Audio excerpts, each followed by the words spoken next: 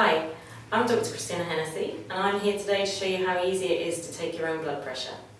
Here's the machine that you can buy through our website. The grey tube is plugged into the main body of the blood pressure machine. You take the grey arm cuff, put your hand through it, make sure that the grey tube is on the front of your arm like this, with the tube coming down the middle of your elbow. You can tighten the cuff like this, then sit and relax. Press the orange button and the machine will do the rest. The cuff tightens quite hard and then slowly deflates. Once the cuff is fully deflated, you'll see figures appearing on the screen. The systolic and diastolic are the numbers that we need, and that is your blood pressure.